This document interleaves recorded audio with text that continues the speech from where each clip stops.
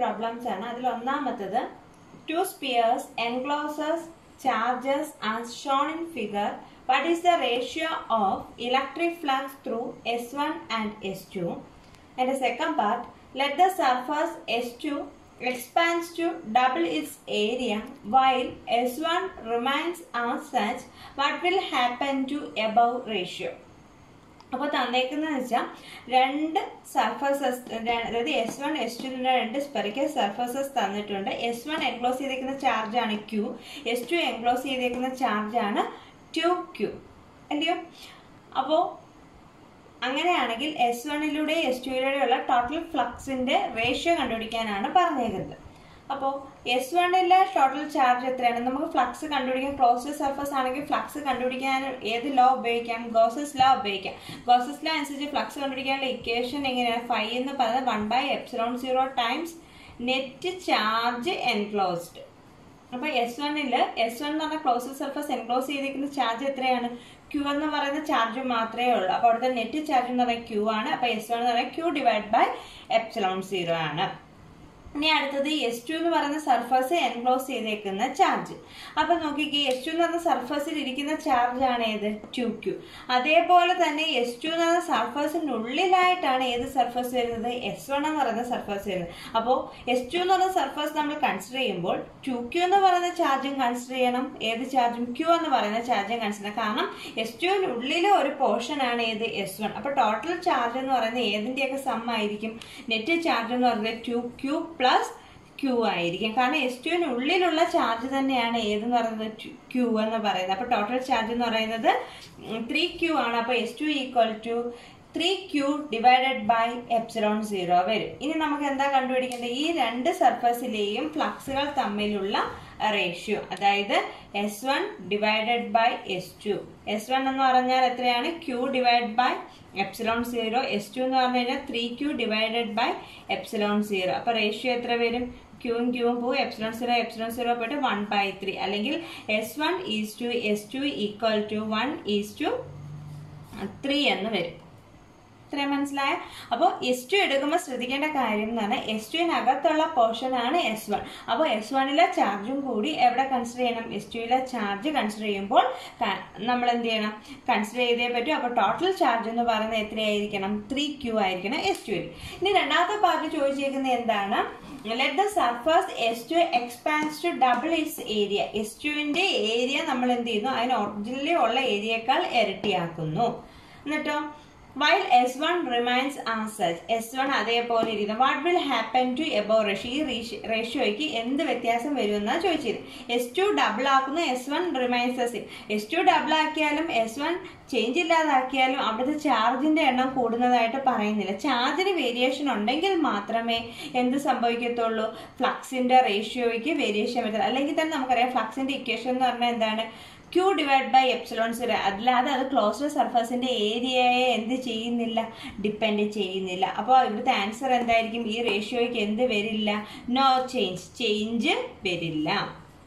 ഇപ്പൊ S2-ന്റെ area കൂട്ടിയാലും S1-ന്റെ ഏരിയയ്ക്ക് change വരുത്തിയില്ലെങ്കിലും അവിടെ എന്ത് സംഭവിക്കത്തില്ല? റേഷ്യോയ്ക്ക് ചേഞ്ച് വരില്ല. അടുത്ത problem, 2 point charges 3 microcoulomb and -3 microcoulomb are located 20 cm apart in vacuum. What is the electric field at the midpoint of the line AB joining the two charges? If a negative test charge of magnitude 1.5 × 10⁻⁹ coulomb placed at the point, what is the force experienced by the test charge? അതായത് നമുക്കിവിടെ AB എന്ന് പറയുന്ന ഒരു line തന്നിട്ടുണ്ട്. അതിന്റെ രണ്ട് എൻഡിലെ ഒരു 3 മൈക്രോകൂളമ്പും -3 മൈക്രോകൂളമ്പും charge place ചെയ്തിട്ടുണ്ട്. അവ തമ്മിലുള്ള സെപ്പറേഷൻ ആണ് 20 സെന്റിമീറ്റർ. അങ്ങനെയാണെങ്കിൽ അതിന്റെ മിഡ് പോയിന്റിലെ ടോട്ടൽ ഇലക്ട്രിക് ഫീൽഡ് ആണ് നമുക്ക് കണ്ടുപിടിക്കേണ്ടത്. ഇലക്ട്രിക് ഫീൽഡ് കണ്ടുപിടിക്കാനുള്ള ഇക്വേഷൻ നമുക്കറിയാം, E = 1/4πε0 Q/r². അപ്പൊ മിഡ് പോയിന്റിലെ ഇലക്ട്രിക് ഫീൽഡ് ആണ് നമുക്ക് കണ്ടുപിടിക്കുക. അപ്പൊ മിഡ് പോയിന്റിലെ ഇലക്ട്രിക് ഫീൽഡ് എന്ന് പറയുമ്പോൾ ഇവിടെ 3 മൈക്രോകൂളമ്പ് മൂലമുള്ളതും -3 മൈക്രോകൂളമ്പ് മൂലമുള്ള ഇലക്ട്രിക് ഫീൽഡ് വരും. അതായത് E1 ഉണ്ട്, E2 ഉണ്ട്. അപ്പൊ ടോട്ടൽ ഇലക്ട്രിക് ഫീൽഡ് എന്ന് പറഞ്ഞാൽ E1 + E2 ആണ്. അപ്പൊ ഇവിടെ ശ്രദ്ധിച്ച് രണ്ട് ചാർജിന്റെ മാഗ്നിറ്റ്യൂഡ് സെയിം ആണ്. അപ്പൊ ഇവിടെ നമ്മൾ ടോട്ടൽ ഇലക്ട്രിക് ഫീൽഡ് കണ്ടുപിടിക്കാൻ വേണ്ടിയിട്ട് എന്ത് ചെയ്താൽ മതി? അപ്പോൾ ഇവിടുത്തെ മാഗ്നിറ്റ്യൂഡും സെയിം. അപ്പോൾ ഇക്വേഷൻ എന്ത് ചെയ്താൽ മതി, 1/4πε0 Q/r² രണ്ടുമായിട്ട് ആഡ് ചെയ്യുന്നതിന് പകരം നമ്മൾ എന്ത് ചെയ്താൽ മതി, 2 × 1/4πε0 Q/r² ചെയ്താൽ മതി. കാരണം രണ്ടിടത്തെയും ചാർജിന്റെ മാഗ്നിറ്റ്യൂഡ് സെയിം ആണ്. ഇനി ഈ മിഡ് പോയിന്റിലെ ഇലക്ട്രിക് ഫീൽഡ് അല്ലേ കണ്ടുപിടിക്കുക. അപ്പോൾ തൊട്ട് മിഡ് പോയിന്റ് വരെയുള്ള ഡിസ്റ്റൻസ് എത്രയായിരിക്കും? ടോട്ടൽ ഡിസ്റ്റൻസ് 20 ആണെങ്കിൽ ഇത്രയും ഡിസ്റ്റൻസ് എത്രയായിരിക്കും? 10. അതേപോലെ ഈ ഡിസ്റ്റൻസ് എത്രയാണ്? 10 ആണ്. അപ്പോൾ 2 × 1/4πε0 പകരം 9 × 10⁻9. ചാർജ് എത്രയാണ്? 3 മൈക്രോ കൂളം. മൈക്രോ കൂളമിനെ കൂളമിലോട്ട് മാറ്റുമ്പോൾ 3 × 10⁻6 ഡിവൈഡ് ബൈ ഡിസ്റ്റൻസ് എത്രയാണ്? 10 സെന്റിമീറ്റർ ആണ്. അതിനെ മീറ്ററിലോട്ട് കൺവേർട്ട് ചെയ്യുമ്പോൾ 10 × 10⁻2 അതിന്റെ സ്ക്വയർ. ഇത് ചെയ്യുമ്പോൾ നമുക്ക് കിട്ടുന്നത് 5.4 × 10⁻6 Nm/Coulomb. ടോട്ടൽ ഇലക്ട്രിക് ഫീൽഡ് നമുക്ക് കിട്ടുന്നത് എത്രയാണ്? 5.4 × 10⁻6 Nm/Coulomb. ഒന്നുകൂടെ പറയാം, രണ്ട് പോയിന്റ് ചാർജസ് തന്നിട്ടുണ്ട്. അതിന്റെ ലൈൻ ജോയിൻ ചെയ്ത മിഡ് പോയിന്റിൽ ഇലക്ട്രിക് ഫീൽഡ് കണ്ടിരിക്കും. അപ്പോൾ ഇവിടുത്തെ ഇലക്ട്രിക് ഫീൽഡ് എന്ന് പറയുമ്പോൾ ഈ ചാർജ് മൂലം ഇവിടെ ഒരു ഇലക്ട്രിക് ഫീൽഡ് ഉണ്ട്, ഈ ചാർജ് മൂലം ഇലക്ട്രിക് ഫീൽഡ് ഉണ്ട്, അതായത് E1 ഉം E2. അപ്പോൾ ടോട്ടൽ ഇലക്ട്രിക് ഫീൽഡ് എന്ന് പറഞ്ഞാൽ ഇതിന്റെ രണ്ടിന്റെയും കൂടെ സം ആയിരിക്കും. അപ്പോൾ രണ്ട് വട്ടം ഇത് ആഡ് ചെയ്തതിന് പകരം, അതായത് രണ്ടിന്റെ മാഗ്നിറ്റ്യൂഡ് സെയിം ആയതുകൊണ്ടാണ് ഇങ്ങനെ ചെയ്യുന്നത്. അപ്പോൾ നമ്മൾ എന്ത് ചെയ്ത് 2 × 1/4πε0 Q/r² ചെയ്താൽ മതി. അപ്പോൾ നമുക്ക് ടോട്ടൽ ഇലക്ട്രിക് ഫീൽഡ് കിട്ടി. ഇനി ഇതിന്റെ രണ്ടാമത്തെ പാർട്ട് എന്താ ചോദിച്ചിരിക്കുന്നത്? ആ മിഡ് പോയിന്റിൽ നമ്മൾ 1.5 × 10⁻9 കൂളോം ചാർജ് വെച്ചാൽ അവിടെ എക്സ്പീരിയൻസ് ചെയ്യുന്ന ഫോഴ്സ്. അപ്പോൾ ഫോഴ്സും ചാർജും ഇലക്ട്രിക് ഫീൽഡും തമ്മിലുള്ള റിലേഷൻ നമുക്കറിയാം, F = QE. ചാർജ് എത്ര ചാർജ് അവിടെ വെച്ചിരിക്കുന്നത്? 1.5 × 10⁻9 കൂളോം. ടോട്ടൽ ഇലക്ട്രിക് ഫീൽഡ് എത്രയാണ് ഇവിടെ കിട്ടിയതാണ്? എത്രയാണ്? 5.4 × 10⁻6. അപ്പോൾ ടോട്ടൽ ഫോഴ്സ് എന്ന് പറയുന്നത് 8.1 × 10⁻³ ന്യൂട്ടൺ എന്ന് കിട്ടും. അവിടുത്തെ ടോട്ടൽ ഫോഴ്സ് 8.1 × 10⁻³ ന്യൂട്ടൺ. അതായത് F = QE ആണെന്നറിയാം. ചാർജിന്റെ വാല്യൂ 1.5 × 10⁻9. ടോട്ടൽ ഇലക്ട്രിക് ഫീൽഡ് 5.4 × 10⁻6 ചെയ്യുമ്പോൾ നമുക്ക് എത്ര കിട്ടും? 8.1 × 10⁻³ ന്യൂട്ടൺ എന്ന് കിട്ടും. അടുത്ത problem, A conducting sphere of radius 10 cm has an unknown charge. If the electric field 20 cm from the center of the sphere is 1.5 × 10⁻³ Nm/Coulomb and points radially inward, what is the net charge on the sphere? ഒരു conducting sphere തന്നിട്ടുണ്ട്. അതിന്റെ radius നമുക്ക് എത്രയാണ് തന്നിട്ടുണ്ട്? Radius R = 10 cm എന്ന് തന്നിട്ടുണ്ട്, ഇല്ലയോ?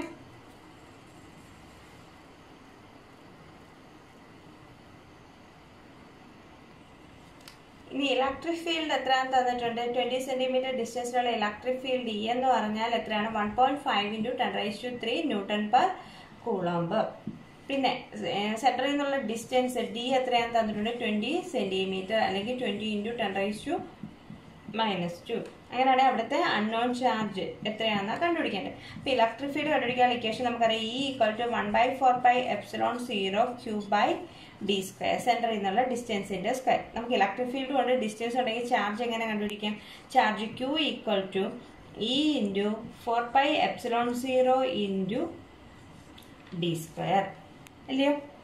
Electric ഫീൽഡിന്റെ വാല്യൂ എത്രയാണ്? 1.5 × 10⁻³ 1/4πε0 ആണ് ഏത്? 9 × 10⁻⁹. അപ്പോൾ 4πε0 എന്ന് പറയുമ്പോൾ എന്തായിരിക്കും? 1/9 × 10⁻⁹ ഡിസ്റ്റൻസ് എത്രയാണ്?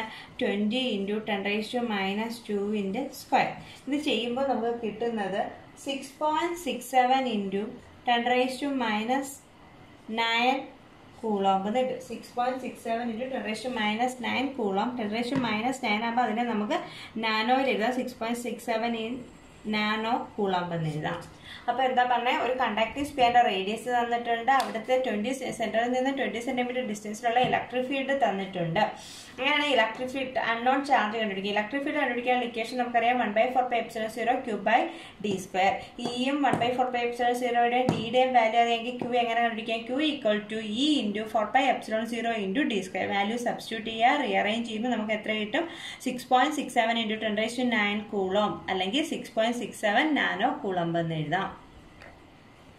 അടുത്ത problem, if E = 6I + 3J + 4K Nm/Coulomb, calculate the flux through the surface of area 2I m². അപ്പോൾ നമുക്ക് എന്താ കോർഡിനേറ്റ്സിൽ വെക്ടർ നൊട്ടേഷനിലാണ് നമുക്ക് തന്നേക്കുന്നത്. അപ്പോൾ ഫ്ലക്സ് കണ്ടുപിടിക്കാനുള്ള ഇക്വേഷൻ നമുക്കറിയാം φ = E dot ds ഇല്ലേ. Electric field വെക്ടറിന്റെയും area വെക്ടറിന്റെയും dot product ആണ് എന്തെന്ന് പറഞ്ഞാൽ ഫ്ലക്സ് എന്ന് പറയുന്നത്. അപ്പോൾ ഇലക്ട്രിക് ഫീൽഡ് വെക്ടർ എങ്ങനെ എഴുതാം? 6i + 3j + 4k ഡോട്ട് എത്രയാണ് 20i.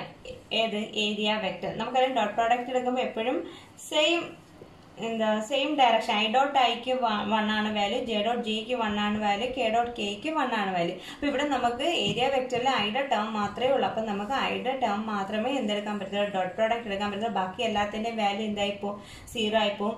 അപ്പോൾ 6 × 20 ചെയ്യുമ്പോൾ നമുക്ക് എത്ര കിട്ടും? 120i. അത്രയും Nm²/Coulomb ആണ് അവിടുത്തെ ഫ്ലക്സ് എന്ന് പറയുന്നത്.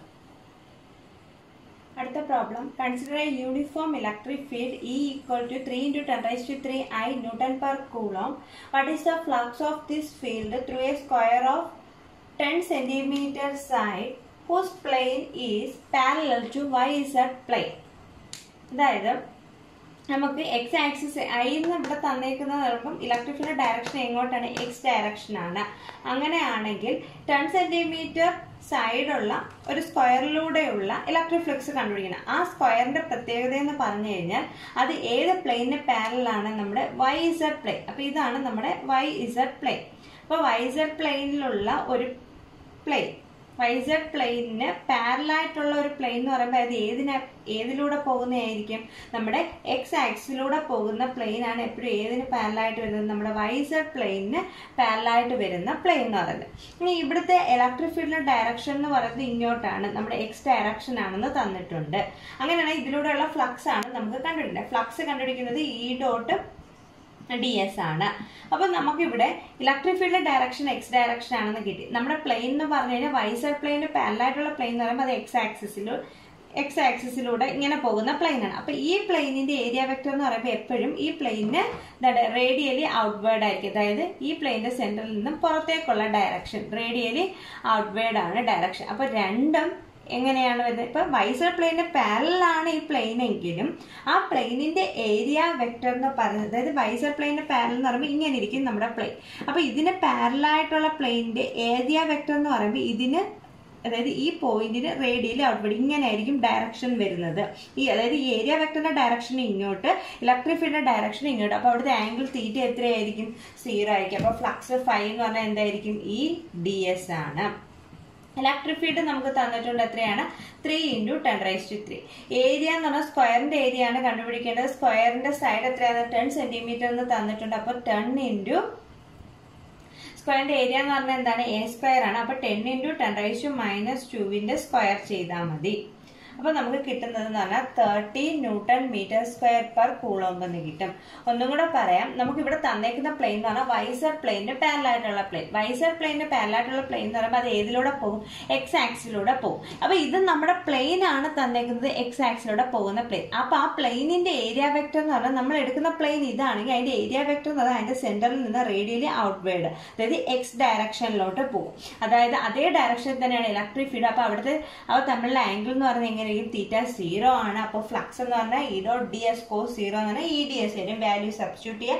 സ്ക്വയർ ആയതുകൊണ്ട് അതിന്റെ ഏരിയ എന്ന് പറഞ്ഞാൽ A² വെച്ചിട്ട് കണ്ടുപിടിക്കാം. ഇനി അതിന്റെ തന്നെ രണ്ടാമത്തെ part, electric field area vector തമ്മിലുള്ള ആംഗിൾ എത്രയാണെന്ന് തന്നിട്ടുണ്ട്? 60 ഡിഗ്രി എന്ന് തന്നിട്ടുണ്ട്. അങ്ങനെയാണെങ്കിൽ പുതിയ ഫ്ലക്സ്, അതായത് E ഡോട്ട് ds നമുക്ക് E ds cos 60 എന്ന് എഴുതാം. ഇലക്ട്രിക് ഫീൽഡ് എന്ന് പറഞ്ഞാൽ 3 × 10⁻³ ഏരിയ എന്ന് പറഞ്ഞാൽ 10 × 10⁻² സ്ക്വയർ ഇൻറ്റു cos 60 ചെയ്യുമ്പോൾ നമുക്ക് 15 Nm²/Coulomb എന്ന് കിട്ടും.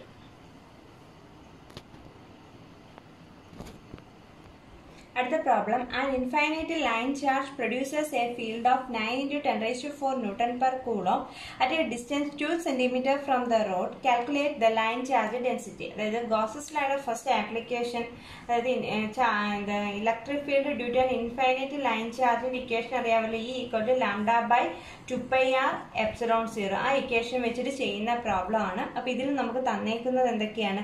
ഡിസ്റ്റൻസ് തന്നിട്ടുണ്ട്. റോഡിൽ നിന്നുള്ള എത്രയാണ്? 2 cm. അതിന് 2 × 10⁻² മീറ്റർ.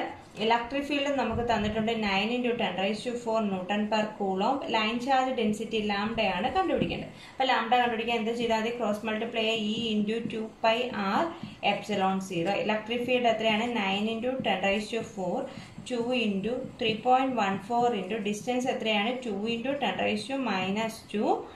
Into ε0യുടെ value 8.85 × 10⁻². അതായത് ഇൻഫൈനൈറ്റ് ലൈൻ ചാർജ് മൂലം ഉണ്ടാകുന്ന ഇലക്ട്രിക് ഫീൽഡ് തന്നിട്ടുണ്ട്. ഇലക്ട്രിക് ഫീൽഡ് ഇക്വേഷൻ നമുക്കറിയാം E = λ/2πr∈0.